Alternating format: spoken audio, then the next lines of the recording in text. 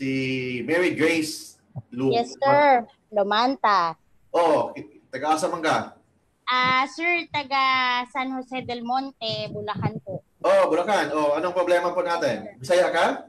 Ay, hindi po. Ay, pasensya. Anong problema natin? Kasi sir, ganito, yung previous company ko po, which is BPO company, ganito po nangyari. Na-terminated po ako. I was pregnant then. Okay. And then, hindi pa po, meron pala akong problema pa aside to, dalawa kasi yung naging problema ko sir, sa maternity benefit ko po, and then the second is yung final pay. Okay.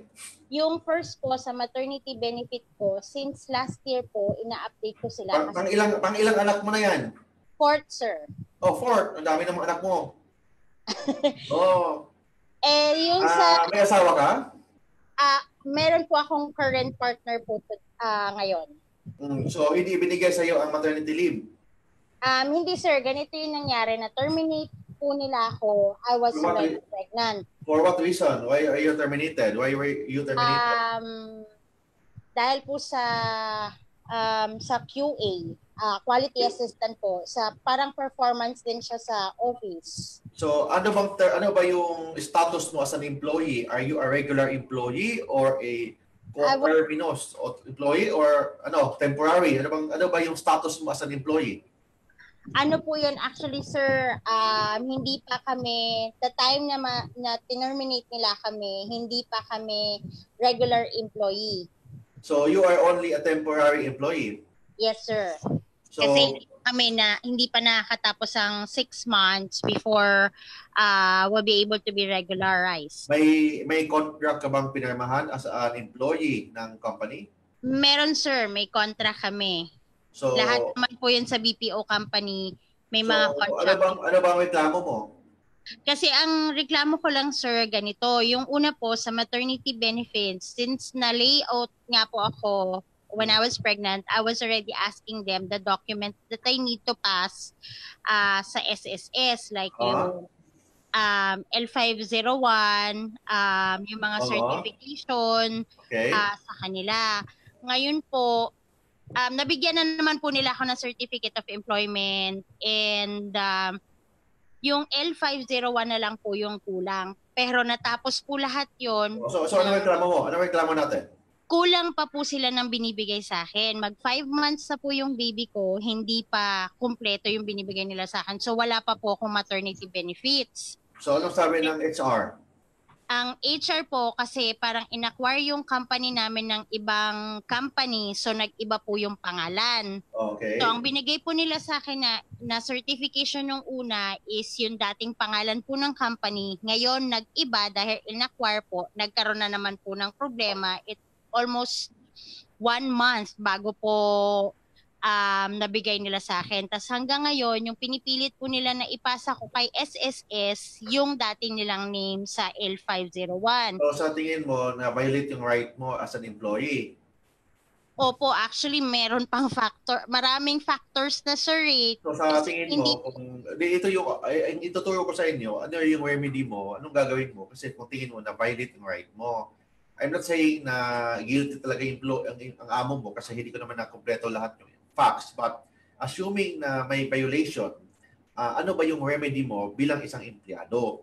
So, ang unang gagawin po natin as an employee ng isang company, so I think na sa tingin mo na violate yung right mo, lalo na yung sa SSS right mo, sa maternity benefits, sa mga papers, lalo na yung certificate of employment or anything, you can go to the NLRC. NLRC.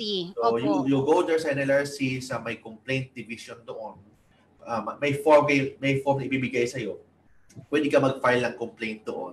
Then tapos kung may assigned lawyer na sa kaso ninyo, and yung kayong dalawa, ikaw at saka yung representative ng amo mo, magharapan doon sa NLRC para pwedeng settlement muna. So yun ang role ng NLRC, settlement muna bago ang demandahan. So I think mga 2 or 3 hearings yan. Ang purpose ng hearings na yan is hindi kaso. I-set aside muna yung merits ng kaso. Ang unang gagawin dyan is settlement. Kung mapakiusapan ka, ma-settle yung problema. Mas maganda kasi walang problema kasi daming kaso, daming problema. So, yun ang unang step. Okay, settlement muna. Kung hindi talaga kayo ma-settle, walang option. Kung hindi, the NLRC, the labor arbiter, will require to submit a position paper. Then the court or the labor arbiter will decide based on the merits ng kaso, based on the evidence na isubmit mo. And of course, yung amo mo, yung employer mo, may right naman din to defend itself. So depende yan sa usapan ninyo. So, unang gagawin is settlement muna. Okay? Kaya nga sir, may follow-up din po ako. Yes. Yun dun sa, kaya nga po nagkakaroon ako ng problema kasi yun dun sa final pay ko po, di ba sa labor code dapat 30 days lang po ang release ng back pay. Ngayon po, ang nangyari, 2 months na po nung August 2 hanggang ngayon wala pa yung final pay ko. Ngayon, nag-email po sila sa akin kasi hindi na po ako natitigil ng kaka-email po sa lahat ng department and personnel po sa office namin for follow-up and updates. Kasi dalawa na nga pong factor, final pay and yung ano po, yun sa maternity ko. So, sa final pay ko po ngayon is inaano ko po. Excuse me So, ito naman yung kaibigan po ninyo, si Attorney Mark Tolentino sa programang Attorney Mark Tolentino Audio on Demand. For free legal advice, please call me landline within Metro Manila 7-209-6203. I repeat po, 7-209-6203 and mobile number natin, pwede kayo mag-text, tumawag, or through Viber or WhatsApp sa 0917-329-5353. I repeat po, 0917-329-5353 and pwede rin kayong tumawag, mag-text or through Viber sa 0932-88-56203. And please follow me sa Facebook page po natin sa facebook.com/Mark Tolentino Law and sa YouTube page po natin sa youtube.com/Mark Tolentino Law Blog. Thank you po for following me and please support all my videos and vlogs. Ito naman yung kaibigan po ninyo, si Attorney Mark Tolentino.